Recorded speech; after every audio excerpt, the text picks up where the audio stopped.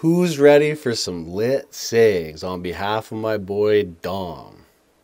Let's get it. It's Black Hoody, I'm back cooking these goodies.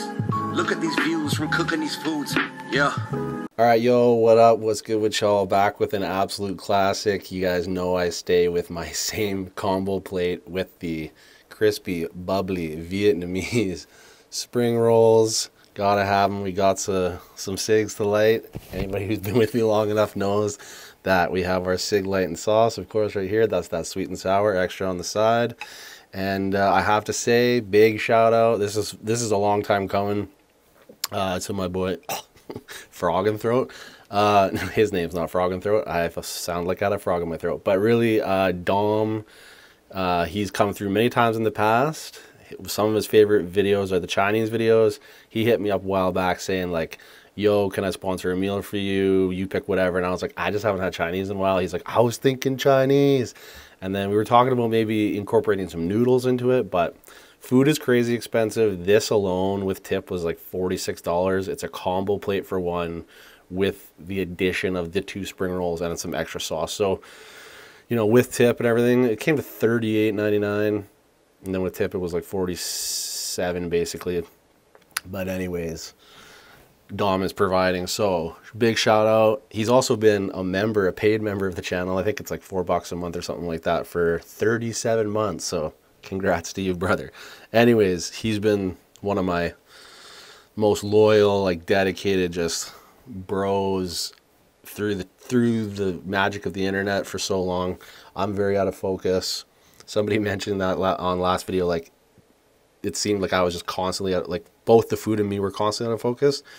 There's like this half, watch, I'll put it up a bit, and then it's like, here I am, now the food's blurry. And then down here, it's like, oh, food, but then I'm blurry. And I never know which one to pick, because I'm like, do you guys want to see my face or the food in my face? So it toggles back and forth. I'm also talking a lot. But we're going to have a convo today while I toggle about like kind of a deep chat that I had with my dad. It's going to touch on like spiritualism, possibly some atheism, and then what I've been going through lately in life and all that. So we're going to have like a more deep chat today. But before we do anything more, like, we must pour, and we're going to get our energy vessel up today. We're going in with a Red Bull, and that's actually going to kind of incorporate and work into what we're talking about. Isn't it interesting that the 2 leading energy drinks on the planet both have like they relate to the beast, if you will, the beast, the devil, the horns, the monster, the beast. So Red Bull, obviously, what does that mean? Well, if you think about a Red Bull, what do you think of the devil, right? Red Bull, because it's a red bull with the horns. And then it's like Red Bull gives you wings. So there's this devil angel dichotomy. Even in their slogan, they're saying like, you know, Red Bull gives you wings, and then they used to like fly up to heaven, but really it's kind of like devilish. And then there's the monster can, which is Monster Unleash the Beast, right? That used to be their saying, Monster Unleash the Beast. So the beast being 666, and the monster logo is 3 Hebrew sixes. Like if you look into the Hebrew, and there's an upside down cross on it. It's anti-Christish, and it's very interesting that the 2 leading energy drinks in the beast system are dichotomous, but they're like rivaling against each other, but they are the same type thing. So yes, let's have a bite here and then talk about kind of this talk that I had to have with my dad. He wanted to sit me down and have a deep talk one day over dinner, just the 2 of us going out for dinner, to kind of try to get to the bottom of some things that I was going through. But we'll unfold that here real soon. All right, first things first, I had to pre-dunk it. I had to pre-dunk this bubbly spring roll, right, for a thumbnail. But here we go. The SIG is lit. Get a bite on this.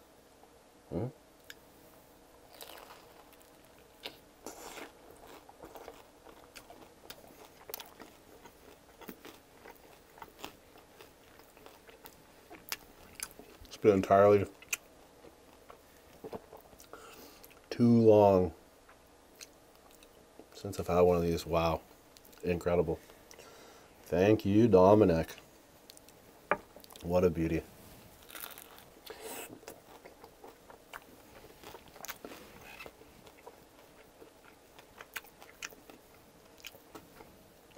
Of course I forgot paper towel. Bear with me 1 second. All right, one more bite of this. And I'm going to get into perhaps some pretty deep combo. Definitely spiritual combo.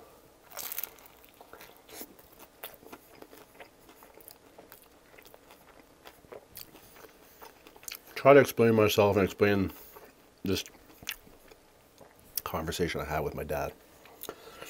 So, if you guys have been with me long enough, and if you haven't, I was raised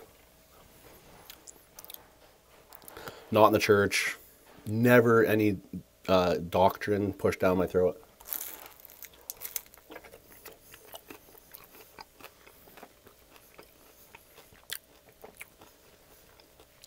Not reading the Bible, nothing like that. Just living a very almost atheist style life, although I was never coined or declared myself as an atheist. I just wasn't raised with any doctrine. No spiritual context at all.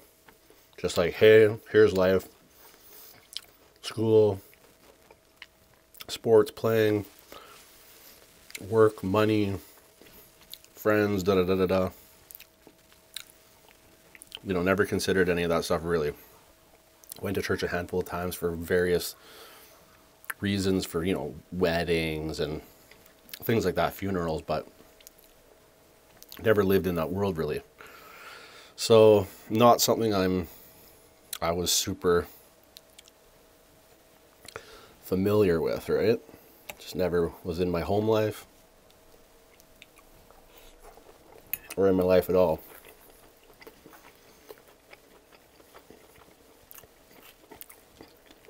My dad is a very, very of the world, material person.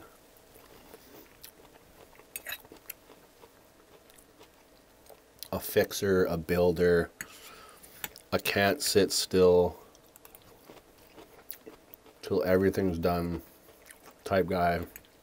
He doesn't know, like, to catch my dad in meditation or anything like that, like, or even questioning his spirit or soul or anything.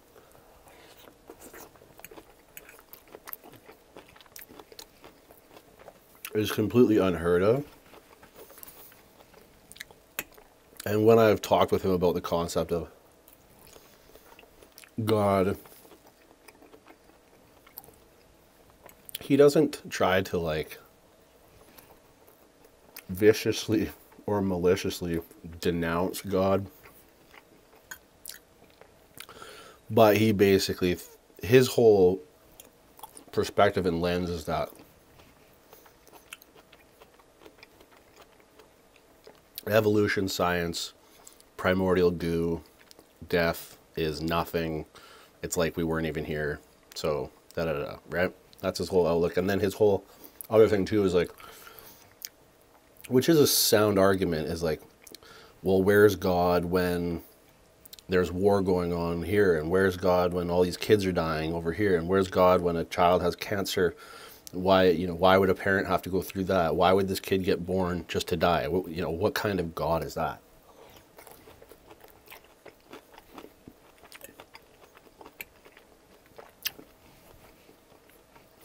That's his whole look on things. So very scientifically minded, basically atheist, and he's outright said to me, no, there's no God. I don't believe in God. I don't believe in anything like that. He's like, I believe that I exist for a while, and then I die. But he's always done been like, he's always worked hard. He's super type A, very anal. Everything's neat, tidy, clean.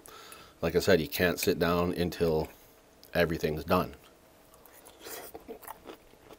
He doesn't know how to be still, relax.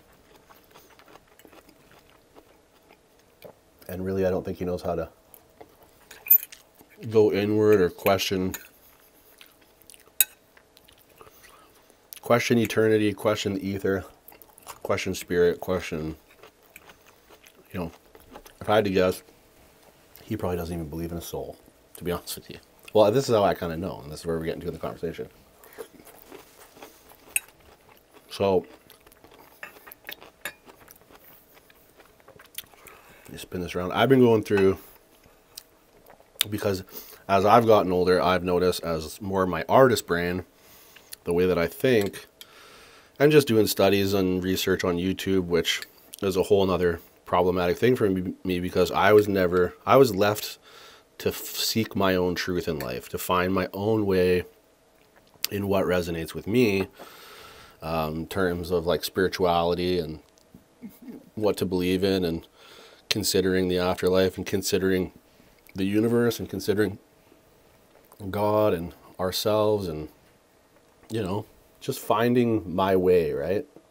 Coming to my own truth, my own way of belief, so that I can solidify some sort of identity.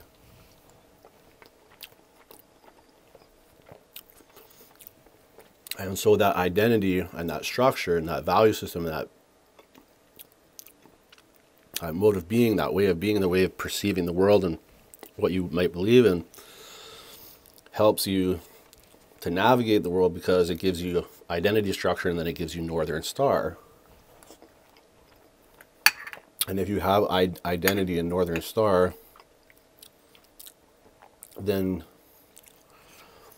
you can move more effectively through life, because you're not all willy-nilly by the seat of your pants.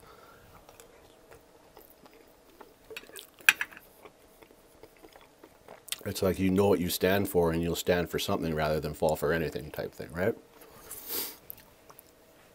So I've been on my journey personally because I feel like there's something greater beyond this.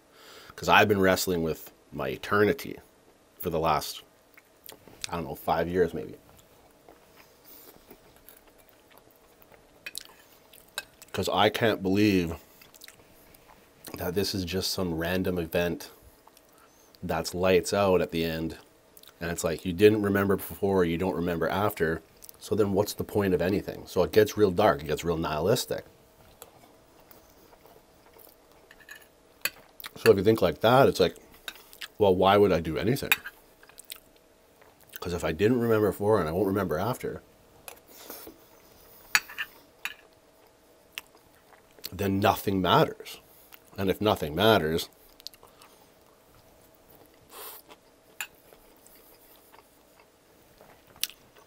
then you can act any way you want, right? Murder, rape, steal, kill, pillage, da-da-da-da-da. If nothing matters, then that's like a possibility to go that mode of thinking, which is not a good way to think. So anyways, back to YouTube and that being problematic, is for somebody who's trying to find what resonates, where I fit, maybe what to kind of follow, what to adhere to, maybe, in terms of my spiritual beliefs. And the problem with that for me is I've been so open-minded my whole entire life, because I was never indoctrinated into any one thing. I am open to so many different ideas.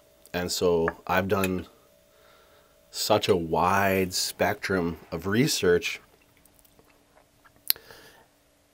and it's been more and more confusing, right? The more roads I take, the more confused I become. So the less identity I seem to have, the more open and malleable, but the more lost, right? Because that's the catch of it, is when you feel lost like that, you don't have identity, you don't have Northern Stars, you don't have compass to help shape and guide your purpose.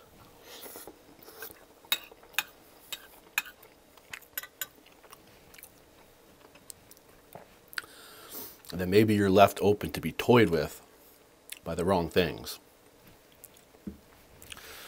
So I've been going through like the dark night of the soul now for a while, trying to figure out identity and structure and purpose and what I want to commit to relative to my spirit and spiritualism. Because I personally believe in like a soul.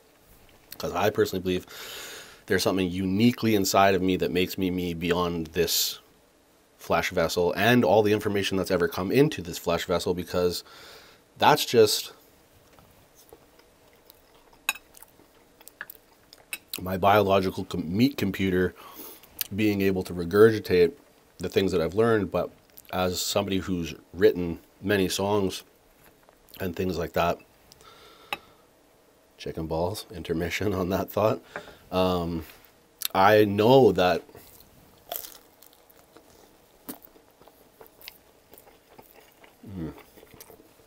perfect white meat. I've created things that are like they're of me, but I don't know how I came up with a lot of it. It just doesn't make any sense.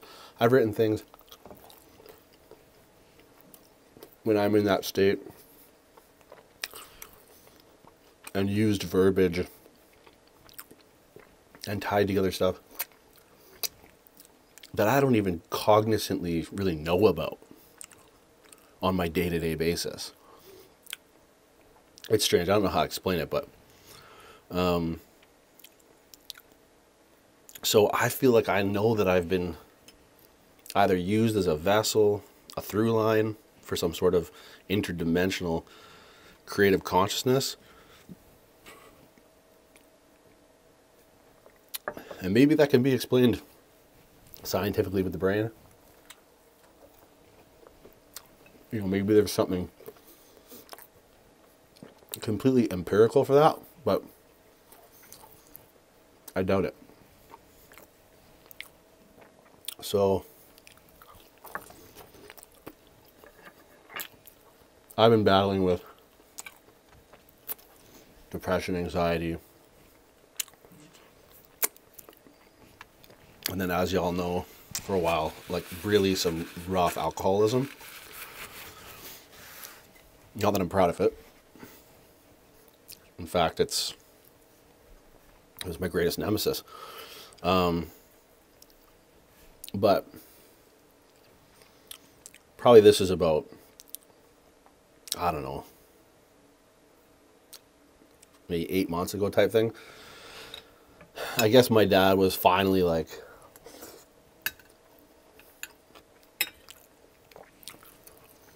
he's like,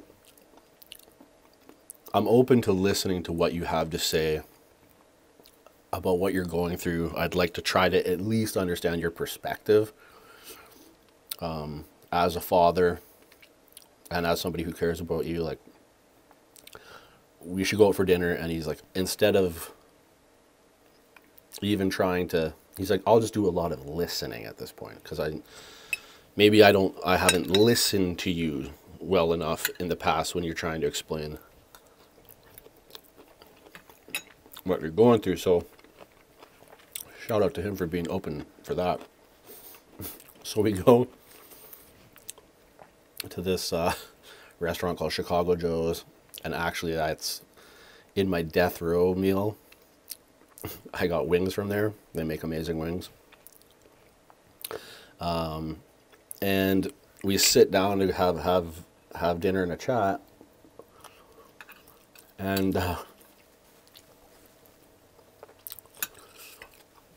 the waitress comes over, and I'm starting to try to like explain, and Then you get interrupted by the waitress, and it's like kind of awkward.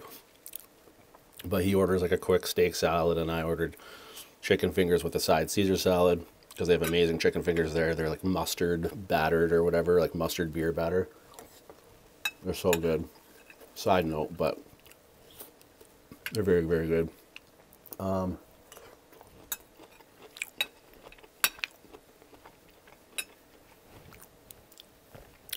I start trying to explain myself to him about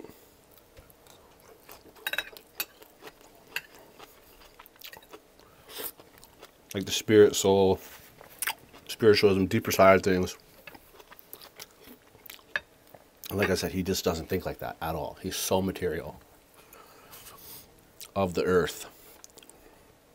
A fixer, a builder, a doer. And basically an atheist. And I tried to explain the concept to him so that he could get where I'm coming from about what I've been going through. But I'm like, okay, in the simplest terms I can offer you. I'm like, you're telling me as you sit here right now that you are nothing more than a compilation of all the information that's ever been input into your bio meat computer, aka your brain, and that everything that makes you you, your personality, everything you're good at, everything that you're not good at, all the things about you, your whole entire encompassing person, right? You're telling me that you are an amalgam of just everything you've ever experienced and all the information you've ever input into your brain, and you just basically like robotically, no soul, no essence, nothing unique, nothing that makes you, one of one, scarcity, unique, human, in my best estimation of what that feels like, human.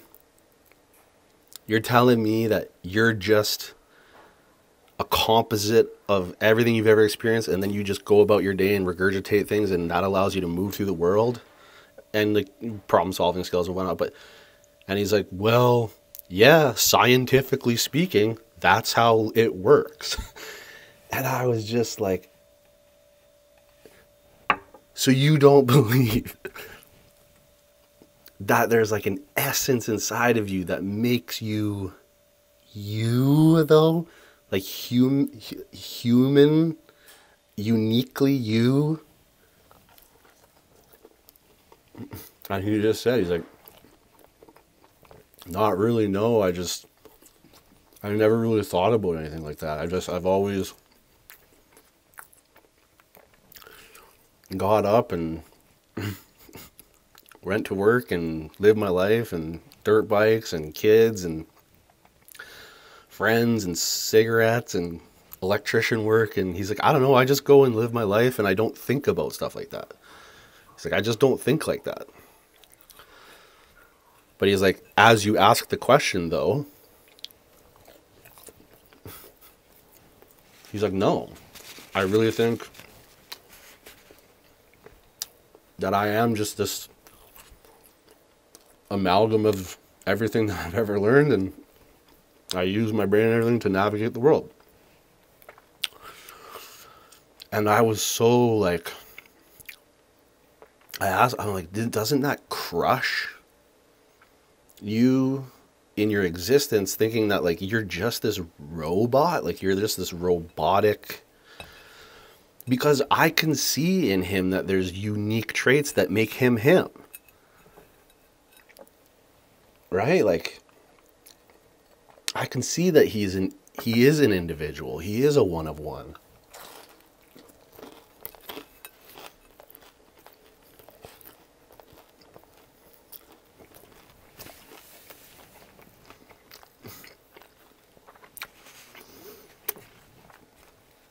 And that there's something about him that makes him uniquely him, like everybody else in the world. And to me, that's soul. That's essence. That's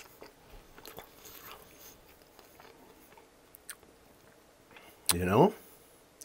And so I'm trying to explain it to him, and he's not like that. He couldn't really grasp the concept, like,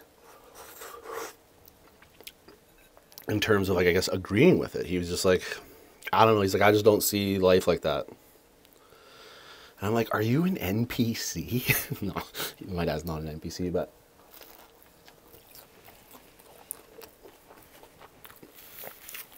in fact, he's like an overactive player. Just doing too much all the time, in my opinion, but that's just the way he is. But, yeah, and I was just trying to explain to him, like, I'm just going through, like, a soul thing right now, a spiritual thing, an identity thing, a group thing, a belonging thing.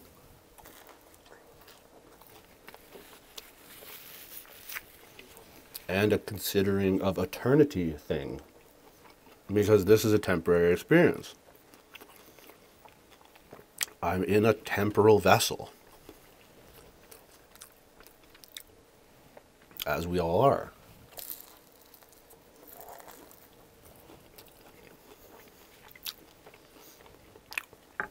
And so, needless to say, after the dinner,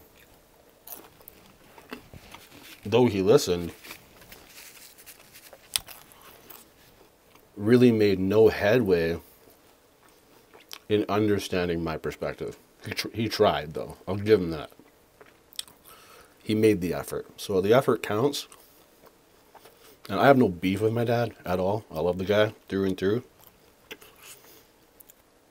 I admire him. I look up to him. At times, I wish I could be more like him. I do share a lot of his traits, though, in terms of, like,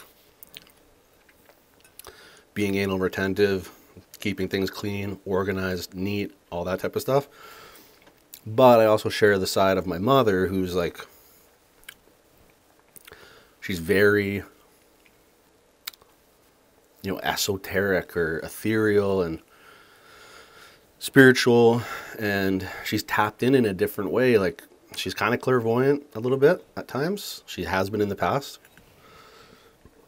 She has proven some future telling abilities.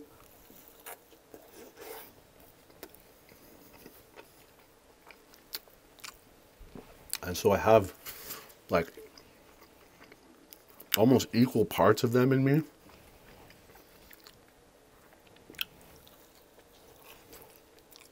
So I pretty much, I guess I know why I am the way I am in that regard, but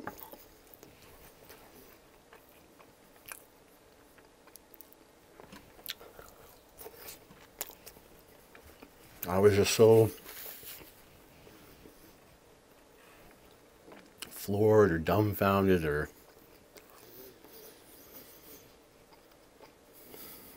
that my dad could not, he couldn't get there. He couldn't really conceptualize it. He's so stoic, right? He's so steadfast, stoic in the way that he operates. He's just so, like, head down, get it done. I don't have time to even care about these spiritual matters or soul matters or life beyond the grave type matters, because he's like, I got shit to do here right now while I'm here. And while I understand the utility of that way of thinking, and it's great for living this life in an optimal way, but you don't sit down to really introspect and reflect and not worry, but get yourself right with eternity, or get yourself right with the next phase of your transcendence beyond this body. Like, I think that's got to be the most important thing in life. But then again, it's not to people like that, because they don't think that there's anything else. So they're just like, I'd rather just do it all here now. And so they live right in the material. And that blows my mind. Because as interesting and fun as the material is and can be, I have to think that I need to have my checks and balances when it comes to the here and the there, the beyond, the post temporal, right? The post temple, because this temple will decease, right? Cease and desist. Cease to exist. And there's got to be something beyond that inside of me that's more than just this.